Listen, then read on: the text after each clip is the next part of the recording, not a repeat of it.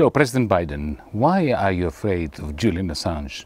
Boris Johnson, Angela Merkel, Emmanuel Macron, the great and the good, tyrants, tin pot dictators and democratically elected leaders seem to be scared of Julian Assange. The question is why? Well, we know why, don't we? Through Wikileaks, Julian succeeded in terrorizing Big Brother.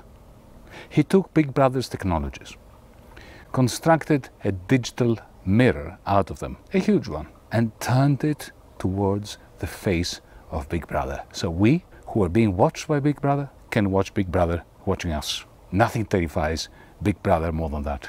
The beauty of Wikileaks is that it operates like an international, a global letterbox, where any whistleblower can post and place within it information that concerns all of us. Wikileaks checks it out. They don't even know who it was that deposited that information. This is how they guarantee that no one can find out if they don't know themselves, and then allows us to know what Big Brother, big business, the big states are doing on our behalf, behind our backs, supposedly in order to keep us safe, while procuring the greatest insecurity and committing the worst crimes against humanity. This is why you are killing slowly, intentionally, in a premeditated criminal fashion, Julian Assange's body every day in Britain's Guantanamo, in Belmarsh.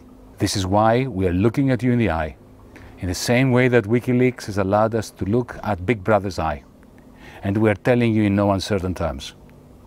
You stand accused of criminality and of murdering a man that made it possible for the rest of us to know your crimes. We shall not rest until those who perpetrate the crimes and those who cover up for them, like President Biden, President Macron, Mrs. Angela Merkel, Mr. Boris Johnson, the rest of those of you in supposed authority, are held into account. Meanwhile, with a smile on our face, we wish Julian Assange a very happy birthday. Carpe diem.